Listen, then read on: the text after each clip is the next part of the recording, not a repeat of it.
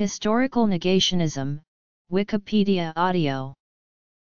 Historical negationism or denialism is an illegitimate distortion of the historical record.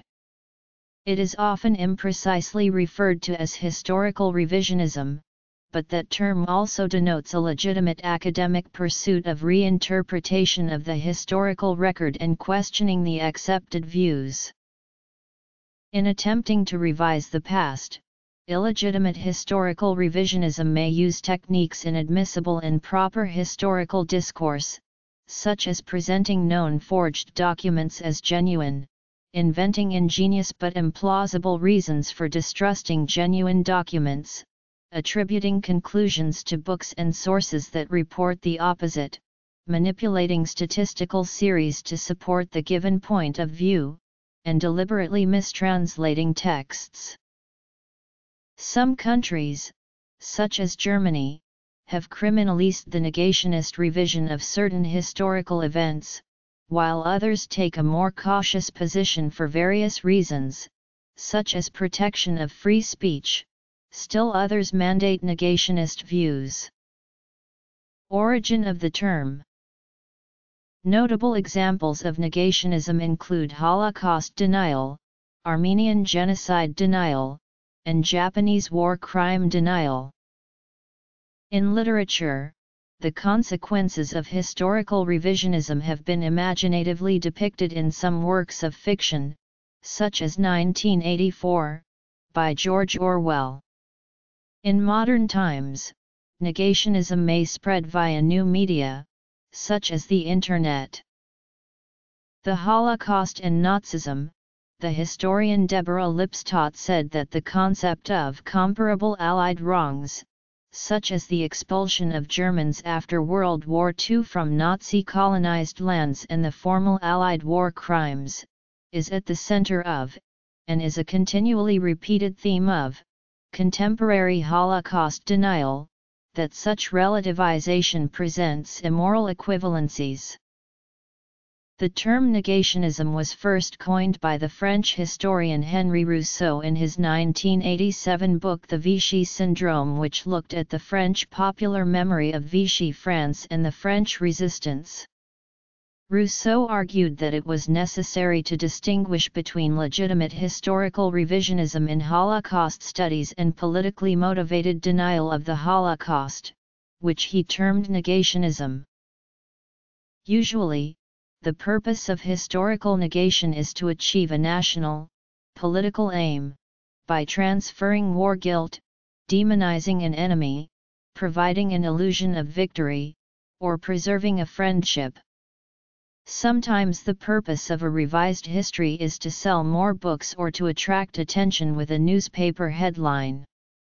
The historian James M. McPherson said that negationists would want revisionist history understood as a consciously falsified or distorted interpretation of the past to serve partisan or ideological purposes in the present. The principal functions of negationist history are the abilities to control ideological influence and to control political influence. In History Men Battle Over Britain's Future, Michael D. Ancona said that historical negationists seem to have been given a collective task in nations' cultural development, the full significance of which is emerging only now, to redefine status in a changing world. History is a social resource that contributes to shaping national identity, culture, and the public memory. Through the study of history, people are imbued with a particular cultural identity. Therefore, by negatively revising history, the negationist can craft a specific, ideological identity. Because historians are credited as people who single-mindedly pursue truth, by way of fact, negationist historians capitalize on the historian's professional credibility, and present their pseudo-history as true scholarship. By adding a measure of credibility to the work of revised history, the ideas of the negationist historian are more readily accepted in the public mind. As such, Professional historians recognize the revisionist practice of historical negationism as the work of truth seekers finding different truths in the historical record to fit their political, social, and ideological contexts. History provides insight into past political policies and consequences, and thus assists people in extrapolating political implications for contemporary society. Historical negationism is applied to cultivate a specific political myth, sometimes with official consent from the government, whereby self-taught, amateur, and dissident academic historians either manipulate or misrepresent historical accounts to achieve political ends. In the USSR, the ideology of the Communist Party of the Soviet Union and Soviet historiography treated reality and the party line as the same intellectual entity. Soviet historical negationism advanced a specific, political, and ideological agenda about Russia and her place in world history. Historical negationism applies the techniques of research, quotation, and presentation for deception of the reader and denial of the historical record. In support of the revised history perspective, the negationist historian uses false documents as genuine sources, presents specious reasons to distrust genuine documents, exploits published opinions, by quoting out of historical context, manipulates statistics, and mistranslates texts in other languages. The revision techniques of historical negationism operate in the intellectual space of public debate for the advancement of a given interpretation of history and the cultural perspective of the revised history. As a document, the revised history is used to negate the validity of the factual, documentary record, and so reframe explanations and perceptions of the discussed historical event, in order to deceive the reader, the listener, and the viewer. Therefore, historical negationism functions as a technique of propaganda. Rather than submit their works for peer review, negationist historians rewrite history and use logical fallacies to construct arguments that will obtain the desired results, a revised history that supports an agenda, political, ideological, religious, etc. In the practice of historiography, the British historian Richard J. Evans describes the technical differences between professional historians and negationist historians. Austria, Argentina, Belgium, the Czech Republic, France, Germany of the Penal Code, Hungary, Israel, Liechtenstein, Lithuania, Luxembourg, Poland, Portugal, Romania, Slovakia, and Switzerland.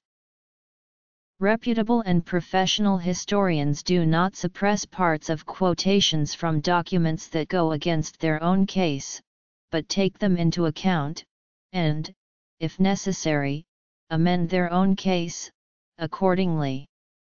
They do not present, as genuine, documents which they know to be forged, just because these forgeries happen to back up what they are saying. They do not invent ingenious, but implausible and utterly unsupported reasons for distrusting genuine documents, because these documents run counter to their arguments. Again, they amend their arguments, if this is the case, or, indeed, abandon them altogether. They do not consciously attribute their own conclusions to books and other sources, which, in fact, on closer inspection, actually say the opposite.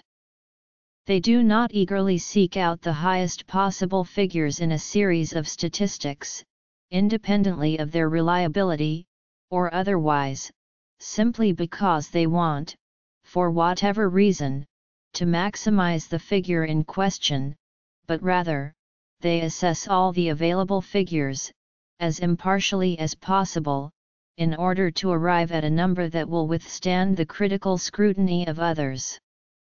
They do not knowingly mistranslate sources in foreign languages in order to make them more serviceable to themselves. They do not willfully invent words, phrases, quotations, incidents, and events, for which there is no historical evidence, in order to make their arguments more plausible. Deception includes falsifying information, obscuring the truth, and lying in order to manipulate public opinion about the historical event discussed in the revised history.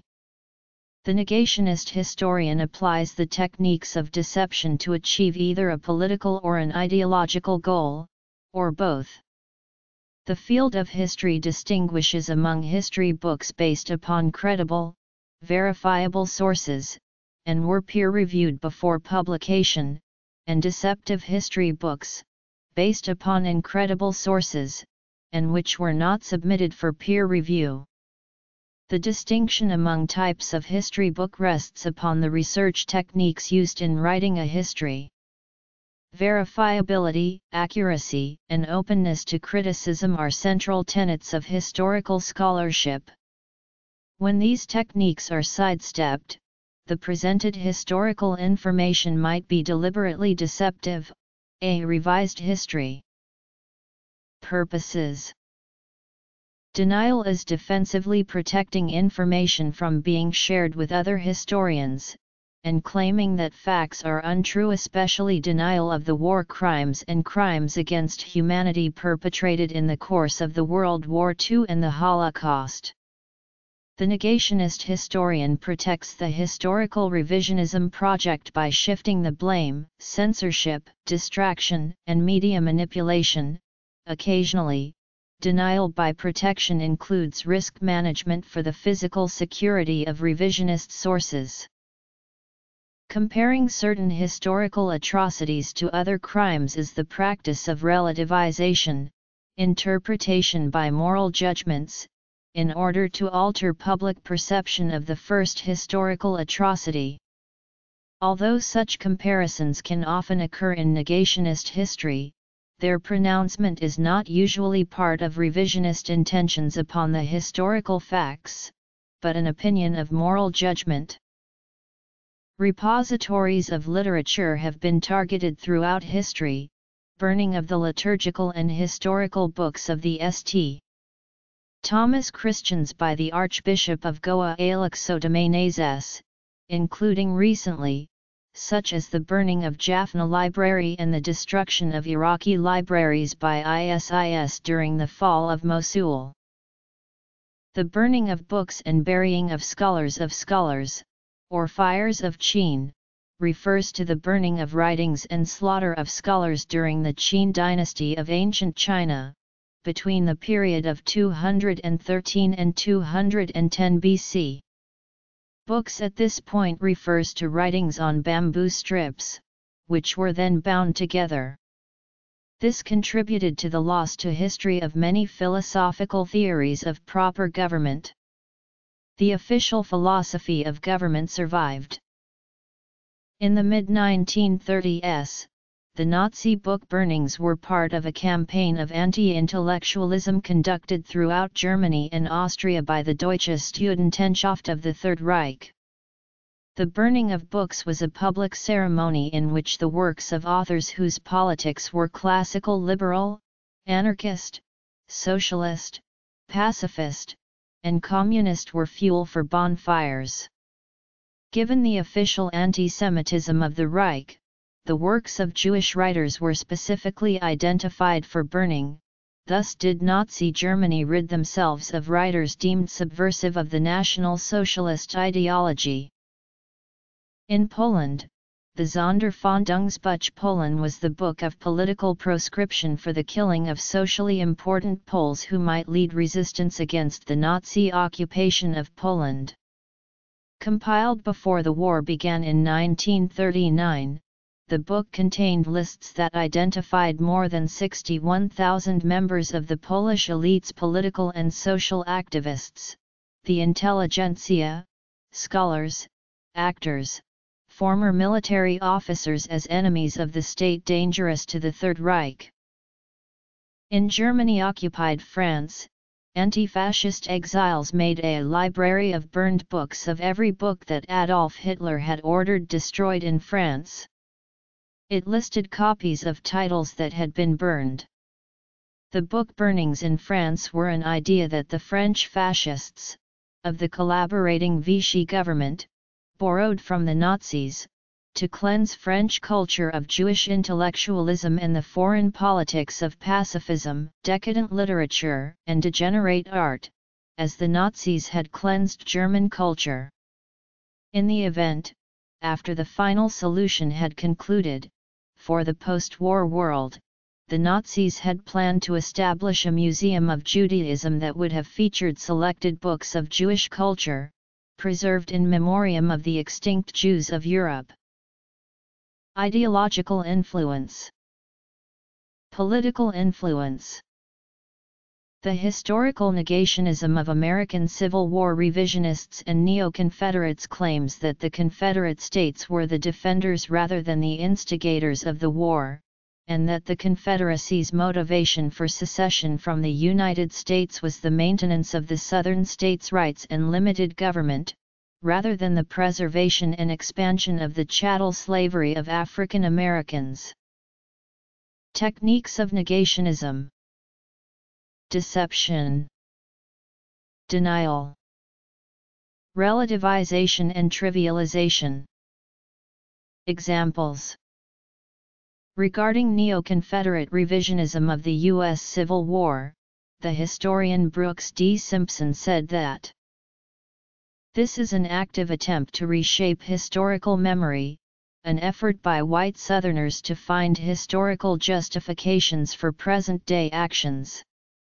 The neo-Confederate movement's ideologues have grasped that if they control how people remember the past, they'll control how people approach the present and the future. Ultimately, this is a very conscious war for memory and heritage. It's a quest for legitimacy, the eternal quest for justification. In the early 20th century, Mildred Rutherford, the historian general of the United Daughters of the Confederacy, led the attack against American history textbooks that did not present the lost cause of the Confederacy version of the history of the U.S. Civil War. To that pedagogical end, Rutherford assembled a massive collection of documents that included essay contests on the glory of the Ku Klux Klan and personal tributes to faithful slaves. About the historical negationism of the United Daughters of the Confederacy, the historian David Blight said, "Book burning. All UDC members and leaders were not as virulently racist as Rutherford, but all, in the name of a reconciled nation, participated in an enterprise that deeply influenced the white supremacist vision of Civil War memory.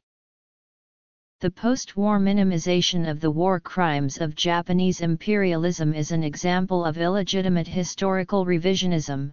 Some contemporary Japanese revisionists, such as Yuko Iwanami, propose that Japan's invasion of China, and World War II, itself, were justified reactions to racist Western imperialism of the time.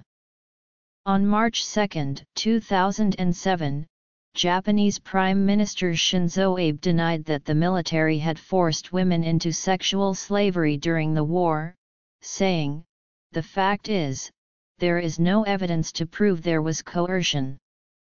Before he spoke, some Liberal Democratic Party legislators also sought to revise Yohei Kono's apology to former comfort women in 1993. Likewise, there was the controversial negation of the 6-week Nanking Massacre in 1937–1938. Shinzo Abe led the Japanese Society for History textbook reform and headed the Diet Antenna of Nippon Kaigi, two openly revisionist groups denying Japanese war crimes. Editor-in-chief of the conservative Yomiuri Shimbun Sunio Watanabe criticized the Yasukuni Shrine as a bastion of revisionism. The Yasukuni Shrine runs a museum where they show items in order to encourage and worship militarism. It's wrong for the Prime Minister to visit such a place. Other critics note that men, who would contemporarily be perceived as Korean and Chinese, are enshrined for the military actions they effected as Japanese imperial subjects.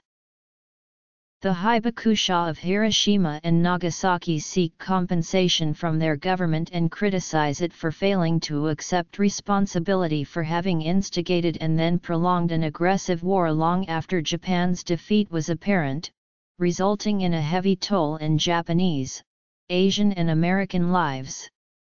Historians Hill and Kojiro have stated that attempts to minimize the importance of the atomic bombings of Hiroshima and Nagasaki is revisionist history.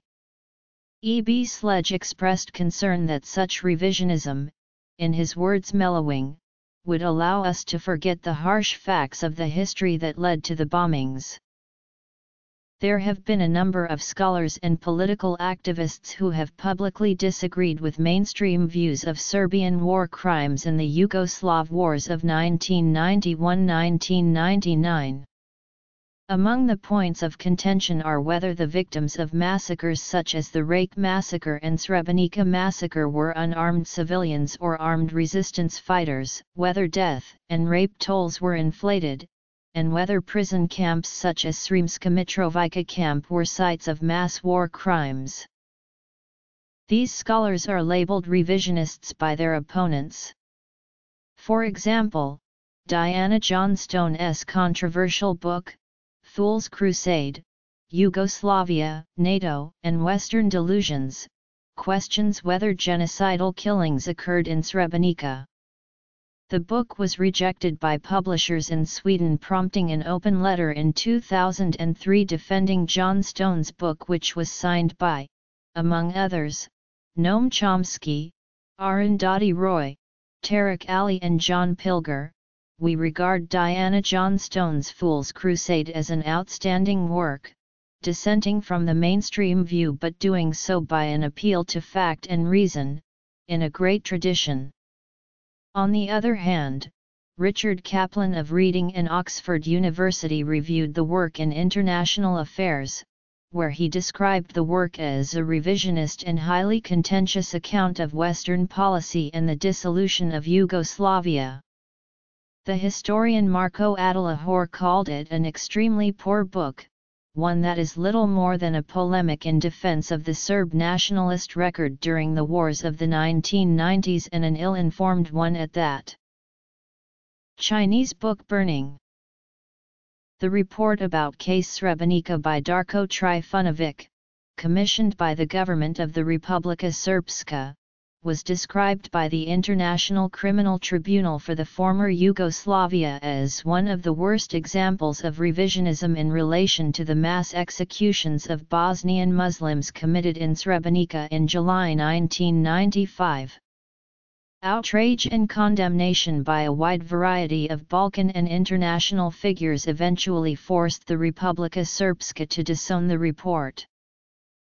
Turkish laws such as Article 301, that state a person who publicly insults Turkishness, or the Republic or Turkish Grand National Assembly of Turkey, shall be punishable by imprisonment, were used to criminally charge the writer Orhan Pamuk with disrespecting Turkey, for saying that 30,000 Kurds, and 1 million Armenians, were killed in these lands, and nobody, but me, dares to talk about it. The controversy occurred as Turkey was first vying for membership in the European Union, where the suppression of dissenters is looked down upon. Article 301 originally was part of penal law reforms meant to modernize Turkey to EU standards, as part of negotiating Turkey's membership to the EU. In 2006, the charges were dropped due to pressure from the European Union and United States on the Turkish government. Nazi book burning. On February 7, 2006, 5 journalists were tried for insulting the judicial institutions of the state, and for aiming to prejudice a court case. The reporters were on trial for criticizing the court-ordered closing of a conference in Istanbul regarding the Armenian genocide during the time of the Ottoman Empire. The conference continued elsewhere, transferring locations from a state to a private university. The trial continued until April 11, 2006, when 4 of the reporters were acquitted. The case against the 5th journalist, Murat Belge, proceeded until June 8, 2006, when he was also acquitted. The purpose of the conference was to critically analyze the official Turkish view of the Armenian genocide in 1915, a taboo subject in Turkey. The trial proved to be a test case between Turkey and the European Union. The EU insisted that Turkey allow increased freedom of expression rights, as a condition to membership. During the existence of the Russian SFSR and the Soviet Union, the Communist Party of the Soviet Union attempted to ideologically and politically control the writing of both academic and popular history. These attempts were most successful in 1934–52 period. According to Menard, the Soviets' attempt to control academic historiography to promote ideological and ethno-racial imperialism by Russians. During the 1928–56 period, modern and contemporary history was generally composed according to the wishes of the CPSU, not the requirements of accepted historiographic method. United States history. Confederate revisionism. War crimes.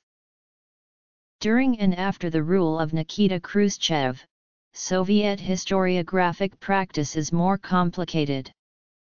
Although not entirely corrupted, Soviet historiography was characterized by complex competition between Stalinist and anti-Stalinist Marxist historians.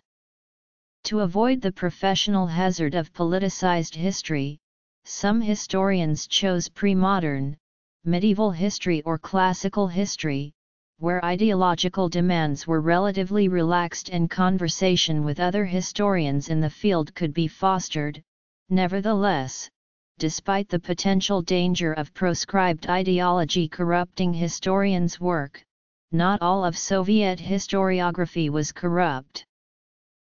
Control over party history and the legal status of individual ex-party members played a large role in dictating the ideological diversity and thus the faction in power within the CPSU. The history of the Communist Party was revised to delete references to leaders purged from the party, especially during the rule of Joseph Stalin. In the historiography of the Cold War, a controversy over negationist historical revisionism exists, where numerous revisionist scholars in the West have been accused of whitewashing the crimes of Stalinism, overlooking the Katyn massacre in Poland and disregarding the validity of the Venona messages with regards to Soviet espionage in the United States. Many scholars, among them Victor Schnirelman, Willem Floor, Robert Hewson, George Bornushin, and others state that in Soviet and post-Soviet Azerbaijan since the 1960s there is a practice of revising primary sources on the South Caucasus in which any mention about Armenians is deleted. For instance, in the revised texts the word Armenian is either simply removed or is replaced by the word Albanian. There are many other examples of such falsifications, all of which have the purpose of creating an impression that historically Armenians were not present in this territory. Willem M. Floor and Hassan Javadi in the English edition of The Heavenly Rose Garden, A History of Shirvan and Dagestan by Bakikhanov specifically point out to the instances of distortions and falsifications made by Bunyatov in his Russian translation of this book. According to Bornushin and Hewson, these distortions are widespread in these works. They thus advise the readers in general to avoid the books produced in Azerbaijan in Soviet and post-Soviet times if these books do not contain the facsimile copy of original sources. Schnirelman thinks that this practice is being realized in Azerbaijan according to state order. Philip L. Cole brings an example of a theory advanced by Azerbaijani archaeologist Akundov about Albanian origin of Kars as an example of patently false cultural origin myths. In their turn, Azerbaijani historians claim that the historians of other countries falsify the true history of Azerbaijan. As an example of falsifications, Azerbaijani historians consider historical references about the presence of Armenians on the territory of Karabakh, or the fact that in these books there is no mention of the powerful states of Azerbaijan with 5,000 years of statehood history. After the director of the Hermitage Museum Mikhail Piotrowski expressed his protest about the destruction of Armenian Kars in Julfa, he was accused by Azeris of supporting the total falsification of the history and culture of Azerbaijan. In Azerbaijan, the Armenian genocide is officially denied and is considered a hoax. According to state ideology of Azerbaijan, a genocide of Azerbaijanis, carried out by Armenians and Russians, took place starting from 1813. Since the start of the Korean War, the government of North Korea has consistently denied that the Democratic People's Republic of Korea launched the attack with which began the war for the communist unification of Korea. The historiography of the DPRK maintains that the war was provoked by South Korea, at the instigation of the United States.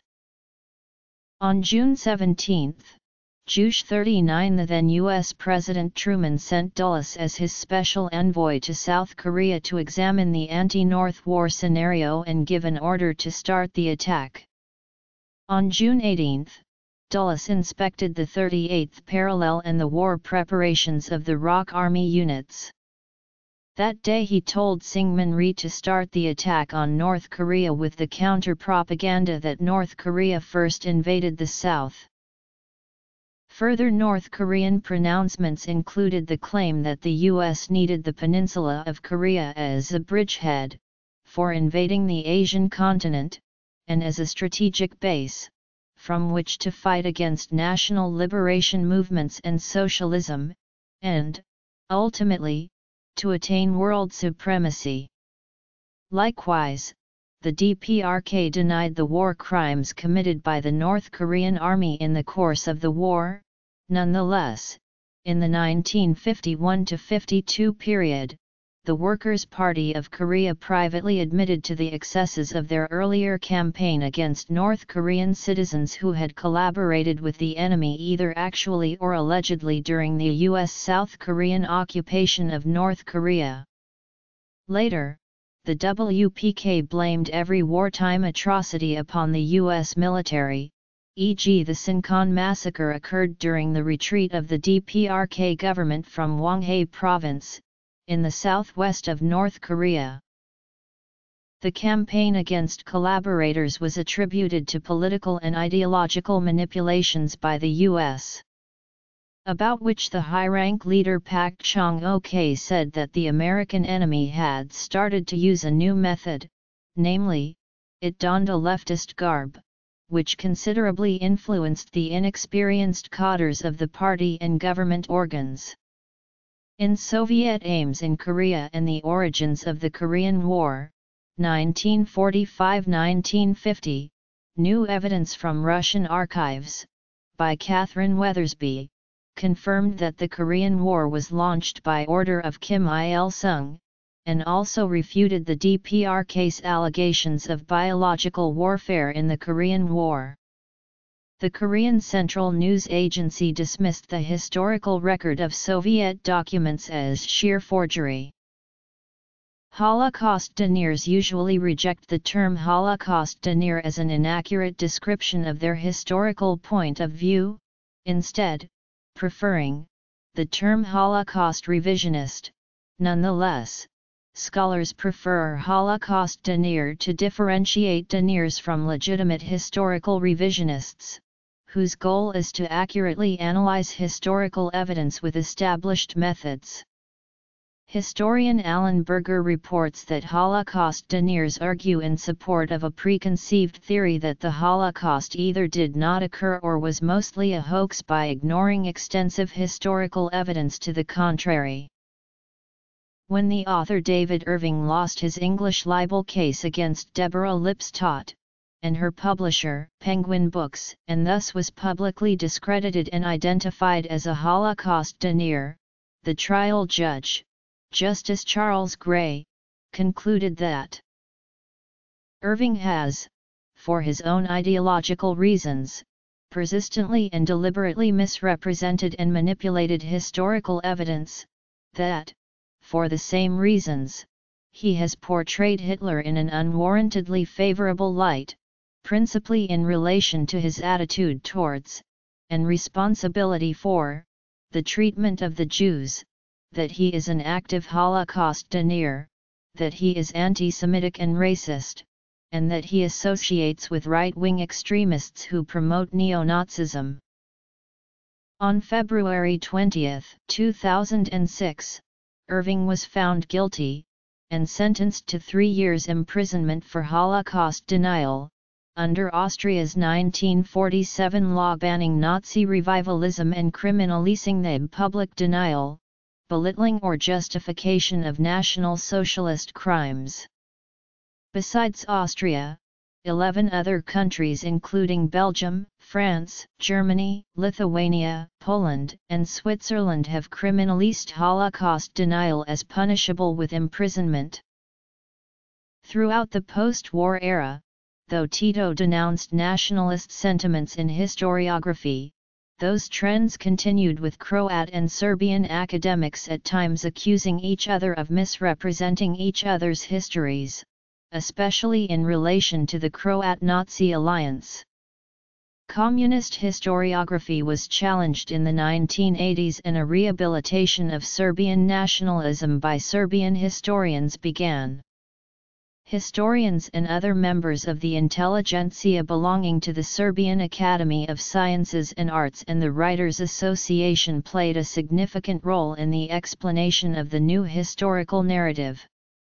The process of writing a new Serbian history paralleled alongside the emerging ethno-nationalist mobilization of Serbs with the objective of reorganizing the Yugoslav Federation. Using ideas and concepts from Holocaust historiography, Serbian historians alongside church leaders applied it to World War II Yugoslavia and equated the Serbs with Jews and Croats with Nazi Germans. Ethnics along with the Usta were vilified by Tito-era historiography within Yugoslavia.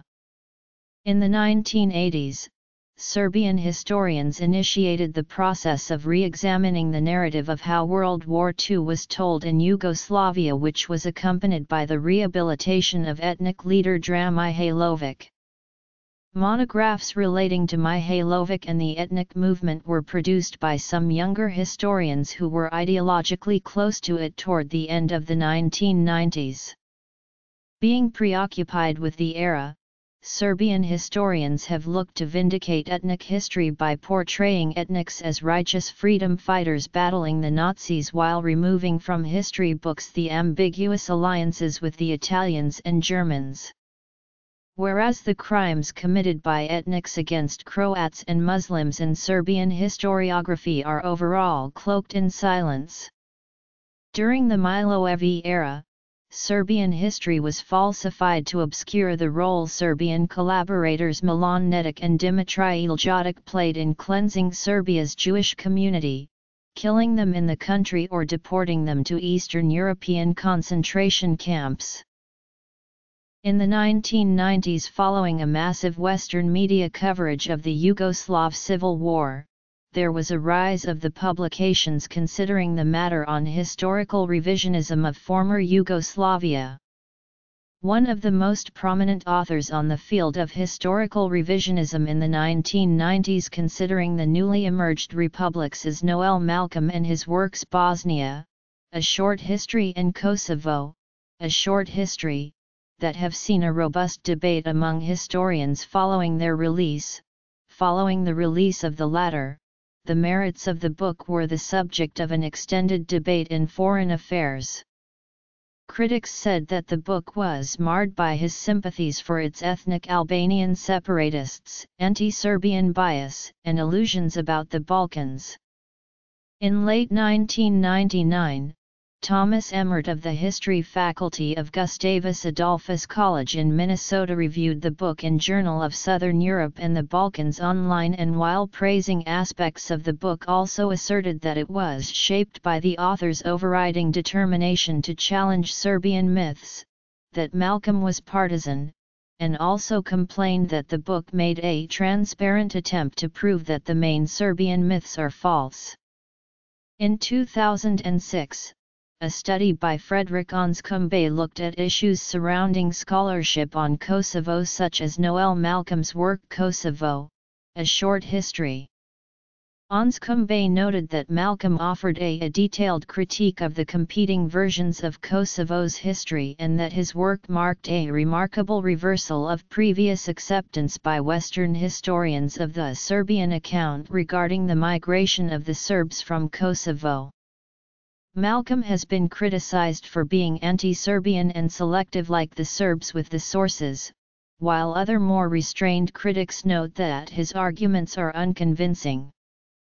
Anscombe noted that Malcolm, like Serbian and Yugoslav historians who have ignored his conclusions, sideline and are unwilling to consider indigenous evidence such as that from the Ottoman archive when composing national history.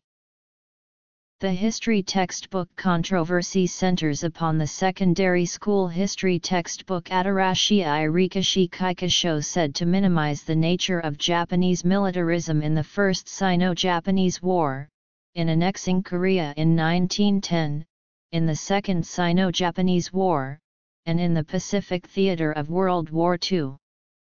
The conservative Japanese Society for History Textbook Reform commissioned the Atarashi Irikashi Kaikisho textbook with the purpose of traditional national and international view of that Japanese historical period. The Ministry of Education vets all history textbooks, and those that do not mention Japanese war crimes and atrocities are not vetted. However, the Atarashi Irikashi Kaikisho emphasizes aggressive Japanese imperial wartime behavior and the matter of Chinese and Korean comfort women. It has even been denied that the Nanking Massacre ever took place. In 2007, the Ministry of Education attempted to revise textbooks regarding the Battle of Okinawa, lessening the involvement of the Japanese military in Okinawan civilian mass suicides. Allegations of historical revisionism have been made regarding Pakistani textbooks in that they are laced with Indophobic and Islamist bias. Pakistan's use of officially published textbooks has been criticized for using schools to more subtly foster religious extremism, whitewashing Muslim conquests on the Indian subcontinent, and promoting expansive pan-Islamic imaginings that detect the beginnings of Pakistan in the birth of Islam on the Arabian Peninsula. Since 2001, the Pakistani government has stated that curriculum reforms have been underway by the Ministry of Education. October 12, 2015, South Korea's government has announced controversial plans to control the history textbooks used in secondary schools despite oppositional concerns of people and academics that the decision is made to glorify the history of those who served the Imperial Japanese government. Section and the authoritarian dictatorships in South Korea during 1960s-1980s. The Ministry of Education announced that it would put the secondary school history textbook under state control.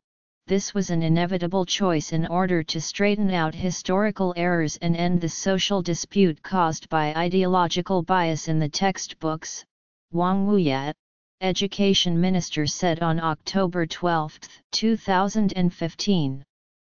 According to the government's plan, the current history textbooks of South Korea will be replaced by a single textbook written by a panel of government-appointed historians, and the new series of publications would be issued under the title The Correct Textbook of History and are to be issued to the public and private primary and secondary schools in 2017 onwards. The move has sparked fierce criticism from academics who argue the system can be used to distort the history and glorify the history of those who served the imperial Japanese government and of the authoritarian dictatorships. Moreover, 466 organizations including Korean Teachers and Education Workers Union formed History Act Network in solidarity and have staged protests. The government's decision allows the state too much control and power and, therefore, it is against political neutrality that is certainly the fundamental principle of education. Many South Korean historians condemned Kyohakusa for their text glorifying those who served the imperial Japanese government and the authoritarian dictatorship with a far-right political perspective. On the other hand, New Right supporters welcomed the textbook, saying that the new textbook finally describes historical truths contrary to the history textbooks published by left-wing publishers, and the textbook issue became intensified as a case of ideological conflict. In fact, there once was a time in Korean history that the history textbook was put under state control. It was during the authoritarian regime under Park Chung-hee, who is a father of Park Geun-hye, former president of South Korea, and was used as a means to keep the Yushin regime. However, there had been continuous criticisms about the system, especially from the 1980s when Korea experienced a dramatic democratic development. In 2003, liberalization of textbook began when the textbooks on Korean modern and contemporary history were published, though the textbook screening system, which allows textbooks to be published not by a single government body but by many different companies, for the first time. Education in Turkey is centralized. Its policy, administration, and content are each determined by the Turkish government. Textbooks taught in schools are either prepared directly by the Ministry of National Education or must be approved by its Instruction and Education Board. In practice, this means that the Turkish government is directly responsible for what textbooks are taught in schools across Turkey. In 2014, Taner Akam, writing for the Armenian Weekly, discussed 2014-15 Turkish elementary and middle school textbooks that the MEB had made available on the Internet. He found that Turkish history textbooks are filled with the message that Armenians are people who are incited by foreigners, who aim to break apart the state and the country, and who murdered Turks and Muslims.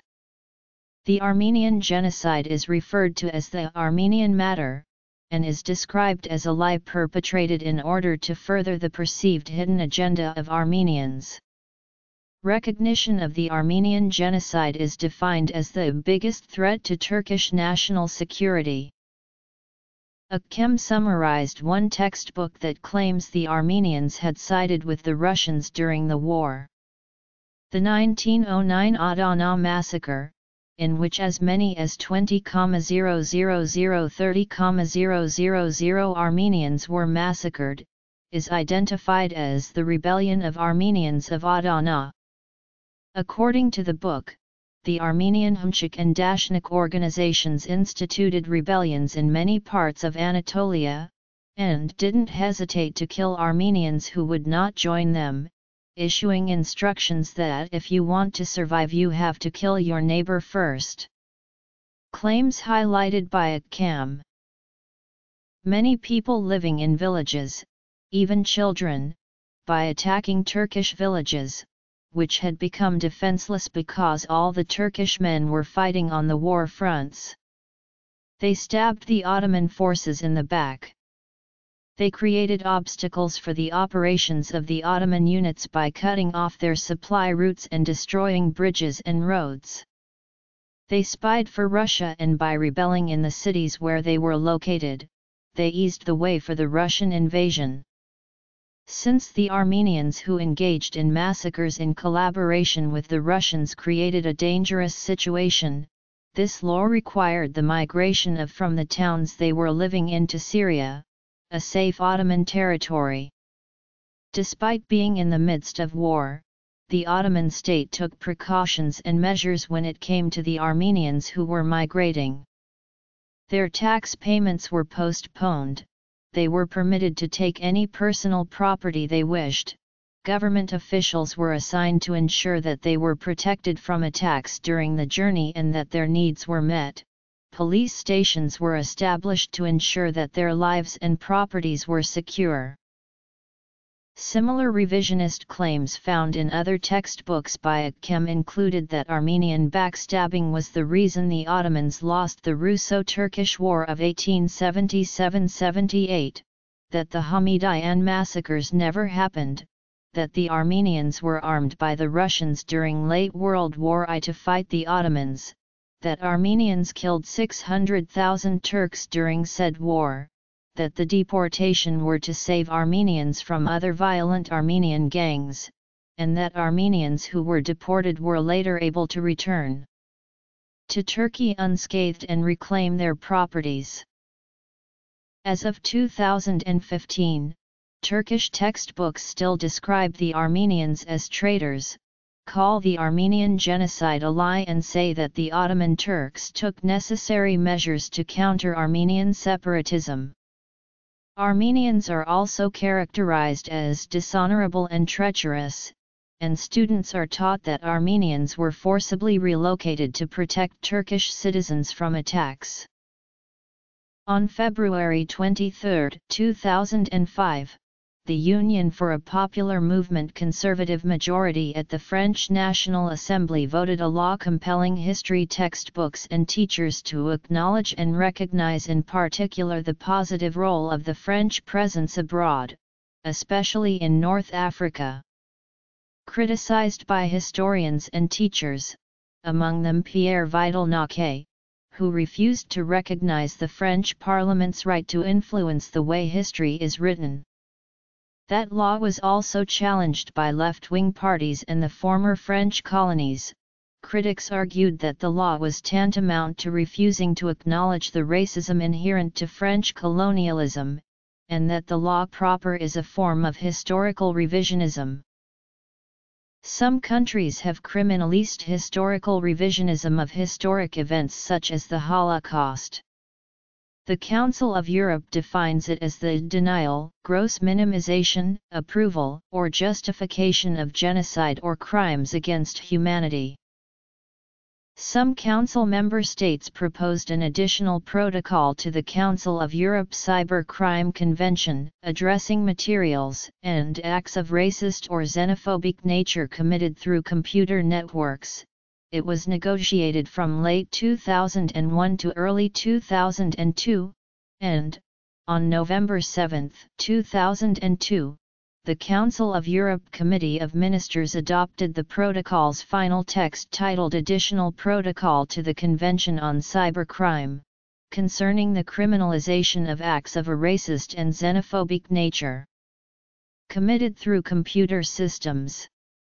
It opened on January 28, 2003, and became current on March 1, 2006.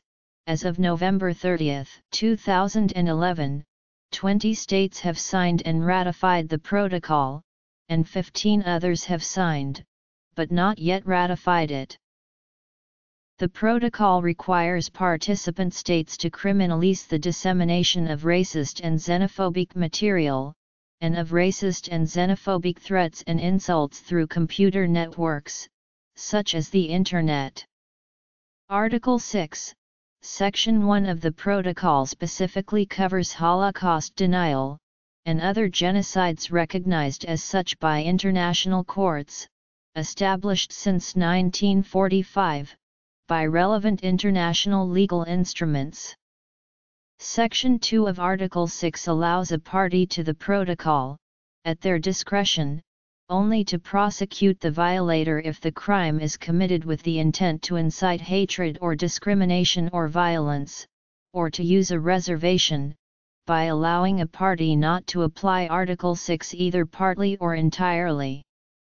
The Council of Europe's explanatory report of the protocol says that the European Court of Human Rights has made it clear that the denial or revision of clearly established historical facts such as the Holocaust would be removed from the protection of Article 10 by Article 17 of the European Convention on Human Rights.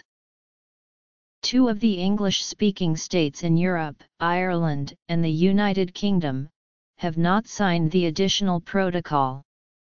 On July 8, 2005, Canada became the only non-European state to sign the convention.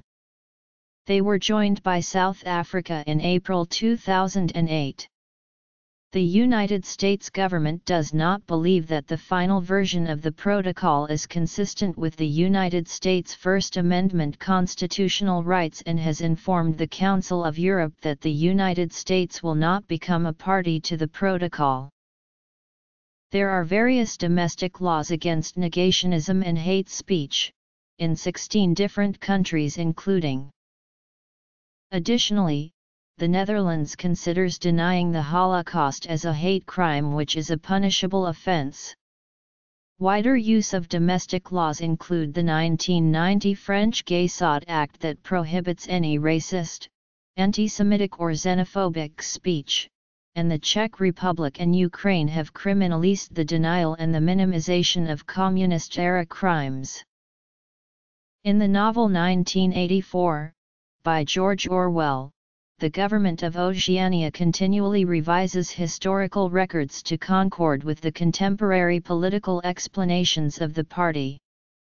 When Oceania is at war with Eurasia, the public records indicate that Oceania has been always at war with Eurasia, yet, when Eurasia and Oceania are no longer fighting each other, the historical records are subjected to negationism. Thus, the populace are brainwashed to believe that Oceania and Eurasia always have been allies against East Asia.